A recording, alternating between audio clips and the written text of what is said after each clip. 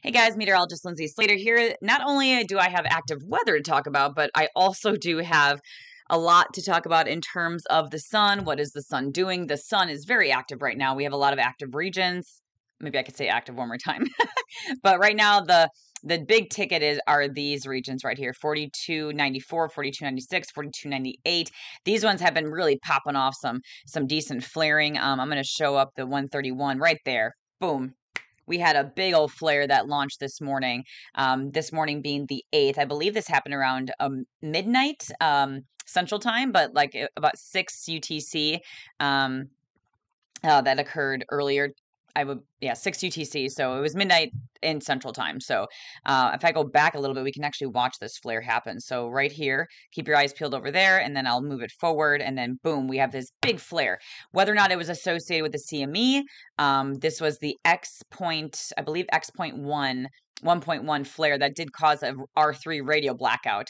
And like I said, it was around 5 or 6 UTC on the 8th. So this happened early this morning.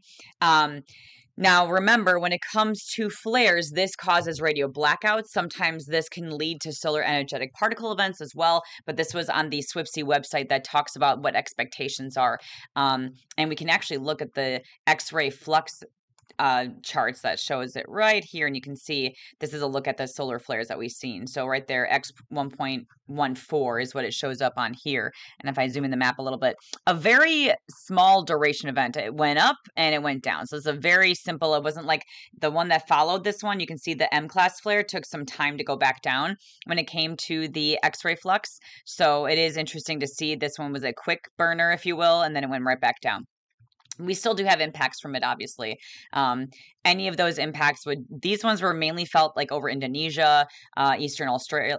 There we go. That's where you have that R3 radio blackout. So very interesting to see that. This was region 4298, which I was showing you right there. That guy popped up, 4298, giving us this flare. This is a new one, I think, actually, now that I'm looking at it. Do we get another flare out of this? Because it was 4298 that caused the one earlier this morning.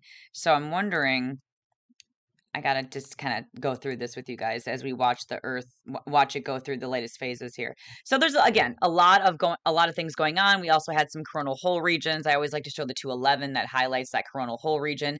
We already had one kind of go around the backside, so it kind of went like this. So we are seeing the bigger coronal hole kind of on the backside of the sun.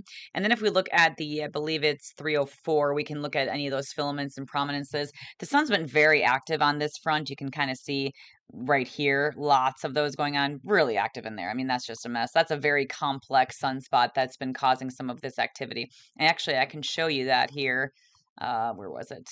I was just looking at it on Space Weather Live. It was showcasing the sunspot region. And of course, now I can't find it. So, oh, there it is right here. 4294 complex, 4299 very complex. Whenever you have, this is beta, gamma, delta, I believe. Whenever you have those, I'm sorry, yeah, beta, gamma, I was right, beta, gamma, delta. Whenever you have more of these letters next to your sunspot, that highlights the complexity, and that can sometimes mean that it's going to do more things. So we do have, a beta, gamma, delta. The flare probabilities are listed here, so we can keep an eye on all these little regions here.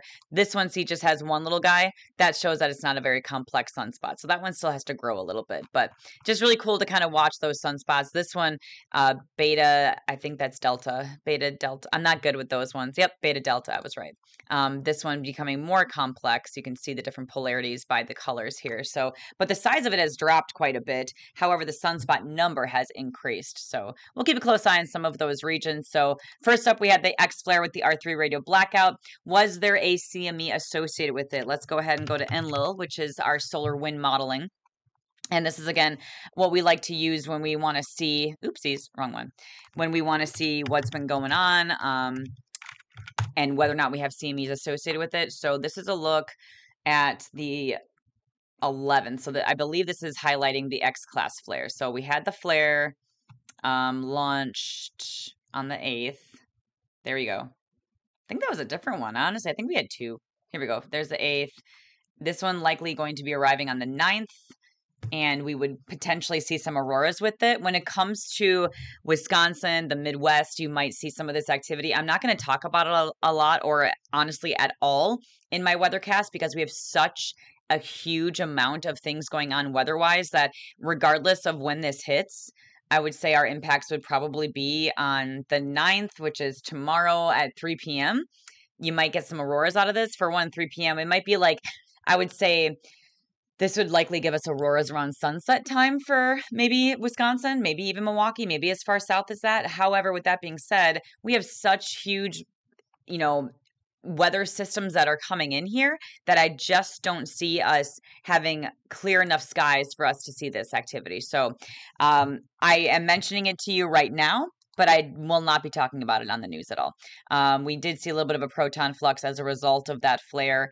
It does look like it wasn't enough to give us any SCP events or solar energetic particle events. Other environments I can look at, or other venues here. You can see some drops there in your BT, or sorry, BZ. We had a southern BZ, but it was, again, I'm not really going to focus too much on that, just to kind of show you active regions. We had the solar flare that popped. We did have a CME associated with the previous one. So there's just a lot of things going on in the sun right now, and I will keep you guys posted. But again, I likely will not be talking about this on the news as a result of the fact that we have a lot of active weather around here, and quite frankly, auroras don't really matter when you can't see them, right? All right, guys, that's all for me today. I will keep an eye on the sun. I always watch it. If I feel the need to hop on here again, I will before next week. You guys have a good week.